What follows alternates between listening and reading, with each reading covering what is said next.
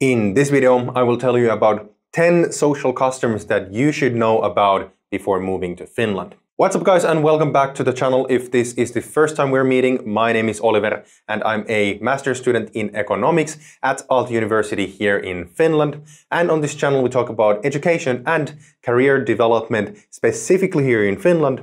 So if you're new here, do consider subscribing.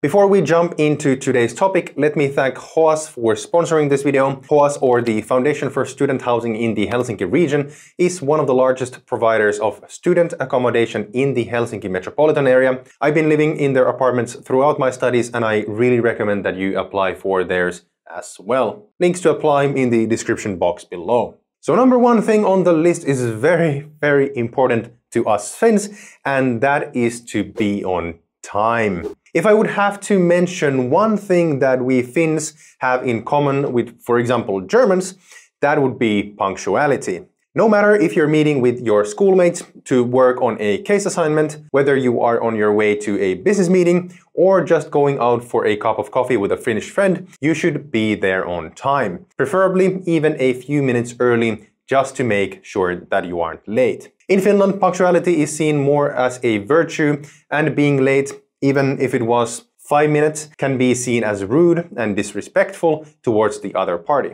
Sure, the better you know the other person, the more leeway you can have, but especially when meeting with someone you aren't good friends with, be on time. Also, when I say that you should be on time, it means to the minute. If you agree to meet someone at 5 o'clock, that means that you have to be there at 5 o'clock sharp. Not 17:05, but 17:00. Also, well, this could be debated somewhat, but if you agree to meet someone around 5 and you didn't set an exact time, that also means 5 o'clock sharp. Alright, so the second custom to note is that in Finland we don't keep our shoes on inside. Rather, shoes are left at the door and we hang around in our apartments in our socks. This is very important to note, especially if you are visiting someone else's home and they do not remember to remind you about this. I'm sure this has some historical meaning behind it, but most people simply see it as common sense, as walking inside with your shoes brings in dirt and mud during summer and snow during winter. We simply want to keep our apartments clean. That's basically it. So the funny thing is that this habit is also starting to spread into business life, and nowadays there are many company offices where shoes are left at the door. Sure, many of these companies are either startups, but this custom is also slowly creeping its way to more established institutions as well. However, as with everything, there are exceptions to this rule. For example, if you are invited to someone's home as a guest to a more formal party, where the dress code requires you to wear dress shoes, you are allowed and even expected to wear your shoes inside. So the third social custom to note is that in Finland, we are not huge fans of strict hierarchies. This applies to both work and studying, and there is no need to formally address each other as it is with many other cultures and languages. This is why you don't really hear people saying sir or ma'am when addressing others in English. This also applies to titles, and in general, we do not refer to other people using their titles like doctor or professor. It is most common that people are addressed by their first names, both in informal as well as in formal settings. Nevertheless, if your professor or, for example, your boss insists that you call them by their title, or they prefer using a more formal manner of addressing each other, please do so. It is just respectful. However, it is good to note that this is quite rare and usually only happens in an international setting where people wish to be treated as you would in their respective cultures.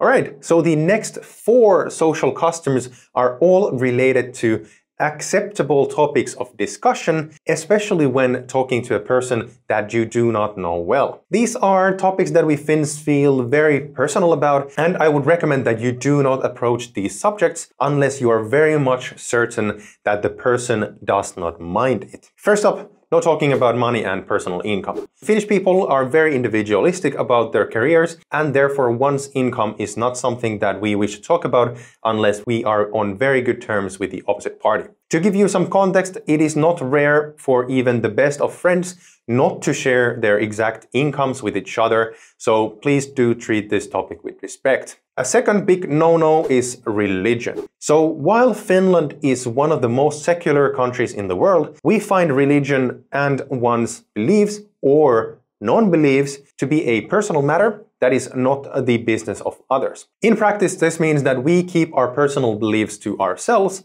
while respecting others in the same manner by neither inquiring about their religious beliefs nor by pushing our own onto them. Alright, so the third topic comes in the same breath as religion, and that is politics. So while social media has prompted many people to get more active in politics, it is still a personal matter that we do not like to speak about. Most importantly, it is deemed extremely inappropriate to ask who someone voted for, and it is not abnormal for even family members not to talk about their political points of view. As you can guess, politics is a pretty sensitive topic nowadays, and I suggest not bringing it up unless you are sure that it is appropriate for that situation.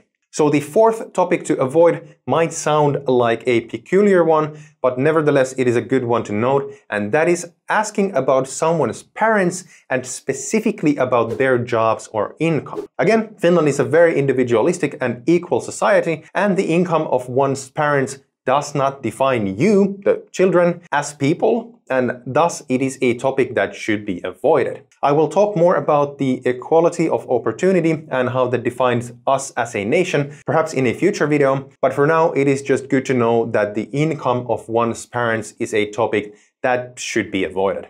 Alright, let's move on to social custom number 8, which is that one should not brag about one's accomplishments, for example, possession or income.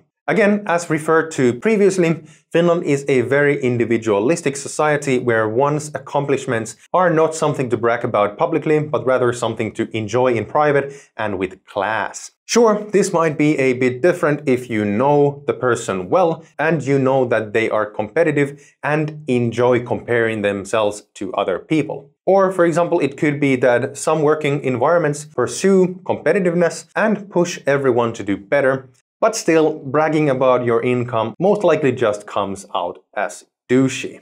The next social custom is to keep to your word and not to give empty promises. As I explained in this video, personal integrity and trust is very important to Finns, especially when you are trying to build more personal relationships. In order to build that trust, you should keep to your word and deliver what you promise. In addition, it is good to note that in Finland, casually noting, hey, it was nice seeing you, maybe we should have coffee next week, actually means that you will either be invited for coffee next week or that the invitation for coffee is expected. What I've understood is that this is somewhat different in some other cultures. For example, I've heard that in the US where, hey, let's have coffee sometimes is universally known not to really mean anything. Anyways, keep to your word and don't give empty promises and you will do just fine. Alright, the last social custom that is good to know before moving to Finland is that even though we Finns really have a, let's say a close relationship with alcohol,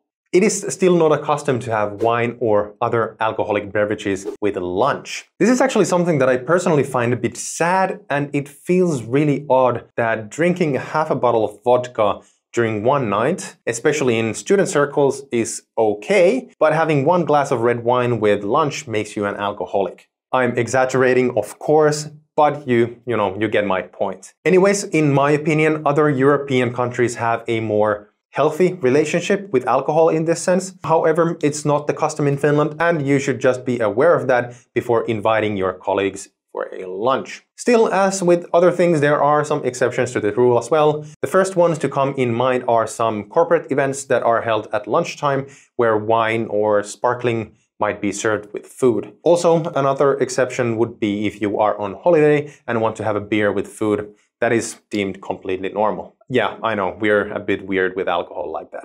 But anyways, that is it. These were the 10 social customs that I think you should be aware of before moving to Finland. Of course, there are plenty of others, but I think that keeping these in mind will already get you far. that is all for this video. If you found this video helpful, do give it a thumbs up and share it with a friend who might have use for this information. Also, if you have anything to ask about this or any other topic related to studying or working in Finland, write them down in the comment section down below and I'll get back to you as soon as possible. Thanks again for watching, guys, and I will see you in the next one. Bye bye.